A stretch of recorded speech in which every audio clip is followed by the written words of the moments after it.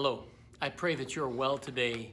Today we conclude our looking at the book of Titus, chapter 3.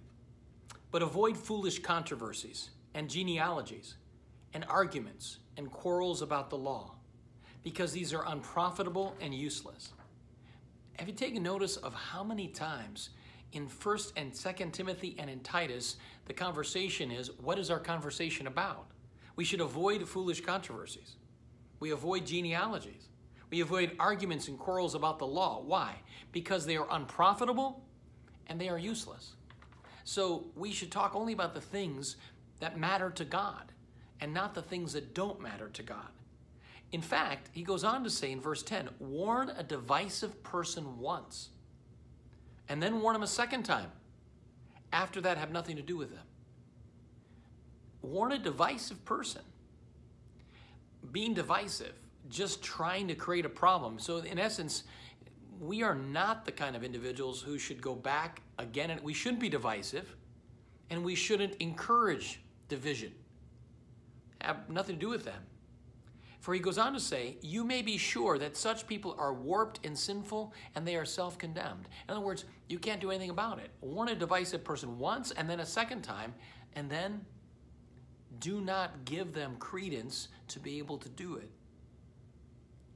As soon as I send Artemis or Tychicus to you, do your best to come to me at Nicopolis, because I've decided to winter there.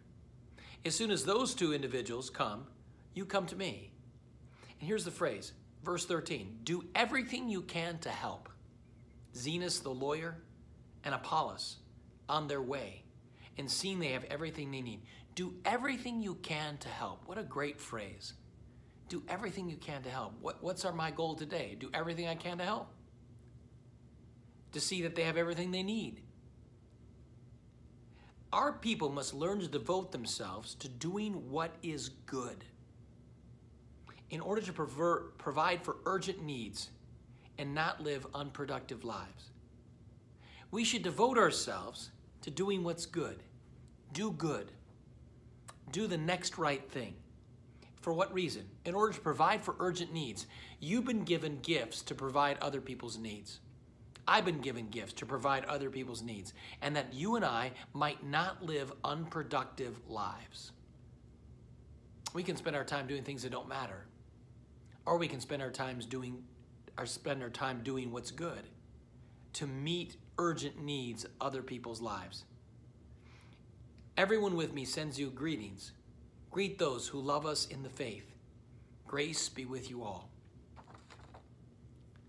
Do good. Do good. Do everything you can to do good. Then you and I will not live unproductive lives. We will be meeting urgent needs. How many needs do you see around you? Many. You know, we're beginning another thing. The other day when I was giving out the sandwiches and the water, and I was driving around the center part of the city of Phoenix, I saw many, many, many people in this very sweltering heat. It happened to be over 115 that day. And so we are going to do a gathering, an in-gathering of water, so that we can put it in coolers and simply go and deliver it to those who just need cold water. So when we give out food, we're also going to give out water. Candidly, if anything's an urgent need in 115 degree plus weather, that's it. It's an urgent need. And that you and I might, in the name of Jesus, give a cup of cold water. Let's pray. Dear God, bless us. Bless us that we would avoid things that don't matter, and that we would do what does matter, that we would devote ourselves to doing what's good, to provide for urgent needs, and not live unproductive lives. In Jesus' name, amen. God bless you today.